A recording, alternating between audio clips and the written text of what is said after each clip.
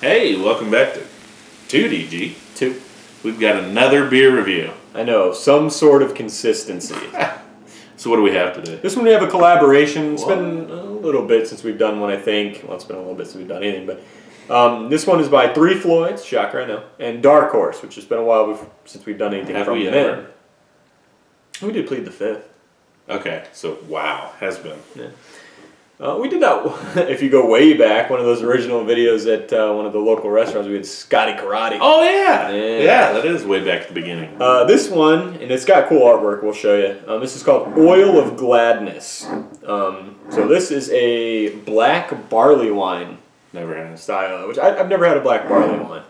I've had 3Floyds barley wine, which is called Behemoth, which is delicious. I don't think I've ever had anything from Dark Horse. But anyway, this one was brewed and bottled in Munster, so it's on 3Floyds equipment, so your consistency should be there. Dark Horse I like. I'm not the biggest fan of them. They do some of their, like Crooked Tree IPA, which is highly rated. Not my cup of tea. It's too malt forward, that kind of thing. Anywho. What makes this special, though? If you live in Michigan, what makes it special is because 3Floyds does not distribute in Michigan. So, all distribution, and this will probably be the first, well, not the first maybe, but one of the only 3Floyds products that you've gotten without crossing state lines. In Michigan. In Michigan. And that's cool. That's really cool. I'm always for breweries getting places where they don't normally go. Yeah. Anywho, let's get it open. ABV on this cat. It doesn't say, but it's by 3Floyds. I'm guessing it's going to be pretty high. We'll look it up here in just a moment. But anyway, let's crack it open. It got the nice pink and green swirly cap, which surprisingly they haven't changed yet, despite the fact they redid a lot of their artwork. Yeah, I'm glad the cap stayed. I dig it. I do too. Anyway, one of the other things that 3Floyds normally does is they put like some weird description on there. They didn't on this one. It's kind of odd, but anyway. Yeah, looking just like, like a porter or something of that nature. Not what I expected with the barley wine generally. It does have a lot more head to it though than I was anticipating. Yeah, it's almost like it's got a lot of carbonation there, doesn't it? Should we get a close-up in on that logo? Oh, the logo. Civil War concept. All right. So if you're familiar with barley wine style, it's normally like a deep amber ruby color. This is not it, hence the name black barley wine, but nice, basically dark all around. You get some sort of amber hues along the edge and then on the bottom. Head stuck around for a minute. We talked for a bit, admittedly. It's still a little bit, but it's like a funky, laced up stuff. Stiction is big time. Pretty good. It's 3Floyds-esque. All right, let's get a smell. Interesting. They use 3Floyds yeast. We'll get to that in a second too, by the way. It's almost got on the tail end of that fruitiness of the yeast, there's almost like the overripe tomato. Which I think is a hop. So, quite fruity. Nothing distinct. That's the thing. It's more of just like your, not generic sweetness, but like tropical, generic kind of fruitiness. The yeast is there though to play with the esters. I'll say there's no sort of smell of like roasted malt or anything like that. To be honest, there's a slight little graininess, but to be honest, I'm guessing they use a lot of the same bill that they do with Behemoth in this. I would think so. Because it smells fairly similar, like a little bit more tropical with this one and not as much floral. Probably looks stupid. I'm burying in there. It's just, this is one of those in the dead of winter. This is one of those that brings me back to spring and summer. The fact that this has as much hop characteristic left to it, this bottle's 2 months old, so it's on the verge of that time where it really starts to drop off in a quick manner, so I'm glad we got it open when we did, but wow. I'm guessing they'll use a good amount of Centennial in here. Probably some Cascade. Yeah, I would say.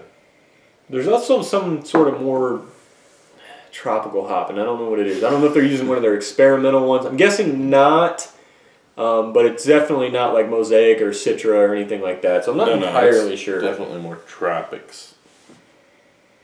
Anywho, let's go and taste this Great piece. smell.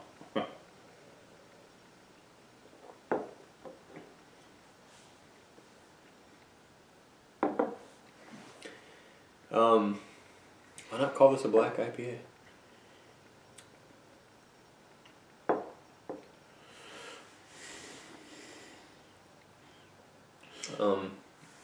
Go ahead if you go. No, I was just thinking the nose. It follows suit with the nose, really.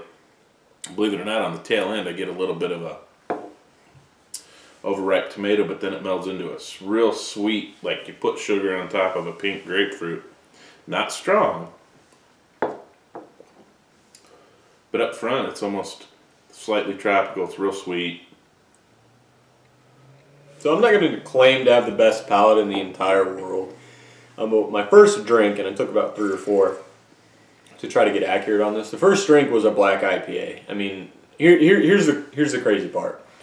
So despite the fact this isn't the traditional style of what a black IPA interpretation is, which is basically a simple malt bill, and then you throw in some like either super dark crystal or like black patent or something like that, just to give it that dark color. It always, gives off that toasted malt smell and taste to a lesser extent. Nothing is in there like that at all, in my opinion.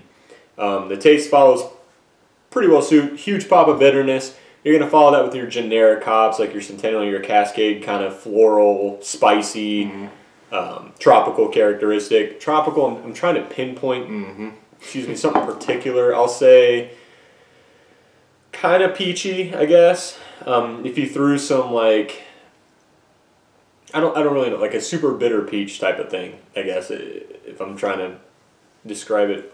Well, actually, if you rubbed a ton of pine cone on a peach, I guess. But after that, it drops off super dry. Not a lot in the aftertaste either. Now, after drinking a couple, I start to get the barley wine body in there. You start to get your dark fruit / molassesy type of flavor. That really melds well with the hops. That's what's super impressive. There's not a huge break of this is your IPA stuff, this is your barley wine, this is your black malt. It all flows together. I'm super impressed with this.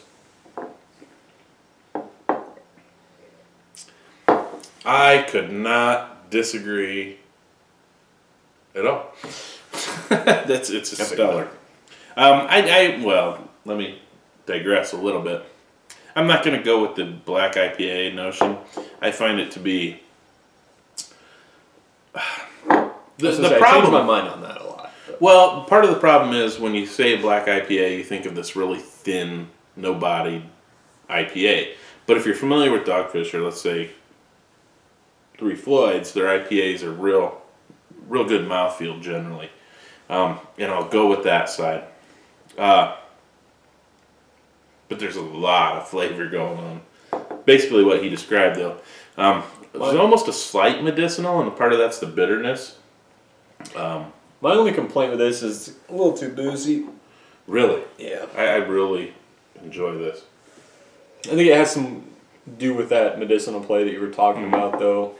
It just sticks there after, in the aftertaste. Nothing that really jumps out, though. I mean, this is balanced front to rear so well. But it's almost deceivingly simple in taste. Now this says this is the commercial description from the label, so I'm guessing this might be from the Dark Horse one, but I'm going to read it. 3Floyds, Dark Horse. The two breweries got together to make a tribute beer paying homage to the infantry brigade of the Union Army during the U.S. Civil War, known as the Iron Brigade, which I did not know. These Black Hats, consisting of Michigan, Indiana, and Wisconsin regiments, which I'm surprised they didn't pull something from Michigan, maybe like a New Glarus. Yeah. Regiments were fierce warriors with iron dispositions without a doubt. More importantly, they were also beer drinkers and craft brewers, and if they weren't busy kicking some rebel ass. If encampment was anticipated for long enough, they would often turn a batch of home brew to take on the trail to the next battle. Oil of Gladness is one of the many nicknames given to the beer these brave men were brewing out on the warpath. So I don't know how they found that information. That's super cool. Even if it's all made up. I think it is. It's a good story. Then anywho, let's go to the ratings real quick. Yeah, let's get to it. They have this in the style of barley wine, which I kind of expected. So overall, or style-wise, they give it an 81. Overall, though, they're going to bump it up to a 94. It's one of those stupid things. Barley wine, where are you going?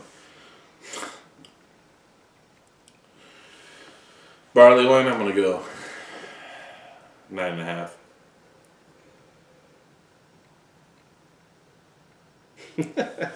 What more to say? I mean, to be honest. Maybe a reason? Well, I think it's an excellent example. I think it nails the style. I don't know what the big deal, why this style was so low. I think it's a prime example of the style. The only complaint I'm going to say is I don't, out of the flavor, the profile of the whole damn thing, bleep, I don't know. That's not even that bad. I don't know what role Dark Horse played in this.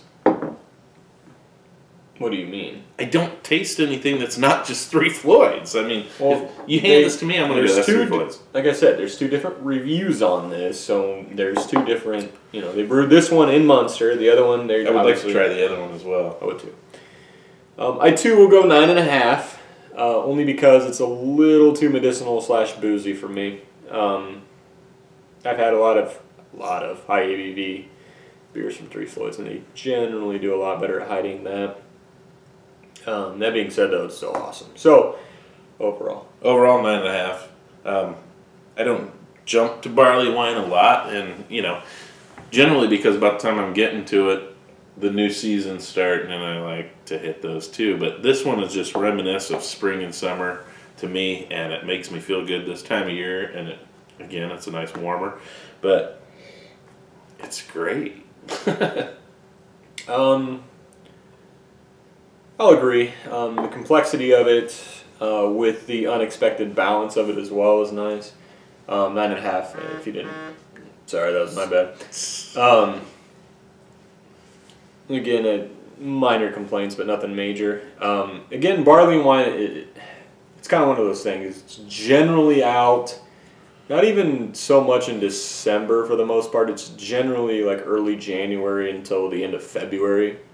And then they kind of go away, which, depending, there's some breweries that have barley wines, I think, anyway, for a longer amount of time. But I seem to think I see them like in the late summer, early fall fairly often, too. No, not really, because then you have your Oktoberfest and your pumpkin ales and that kind of thing. I don't know. I've always liked barley wine for the most part. It gives you... Oh, I like it. Yeah, it gives you that kind of sweet, malty thing, unless it's, from like Stone or 3Floyds or something, with like Old Guardian and Behemoth, respectively. And there's probably a ton more. Nothing that I've had, but it's just one of those things where, originally I wasn't a beer drinker of the seasons. I'll have whatever I want whenever. But here recently, in the last year or so, I've started to be more seasonal. In the summer I'm drinking lighter stuff. The winter I'm well, unfortunately, production schedules kind of force you into it anyway. Yeah, but anyway, this is nice to have when it's supposed to be had. Hey, coming up real soon too, the 2017, the third annual Douchey Awards. For those of you new to the channel, Douchey Awards are when we pick the best beer we rated or best beer we reviewed on the channel for the year. And the best beer we drank off camera and for the year. We let you know what our favorites were. And I want to keep that as completely unreviewed. So no Untapped. What? Witter. No, you can't do Untapped. I can because I don't do that much. No, that's my winner. All right, fair enough. If you follow our Untapped, you'll see stuff that you don't see here. Now, before we do the douchies, at least to my knowledge, correct me if I'm wrong, we should have 2 more reviews, I think, before then, and then we'll do that. At least, yeah. So, who knows? We might have a dark horse, no pun intended, late entry. Anyway, yeah. 2DG. See ya.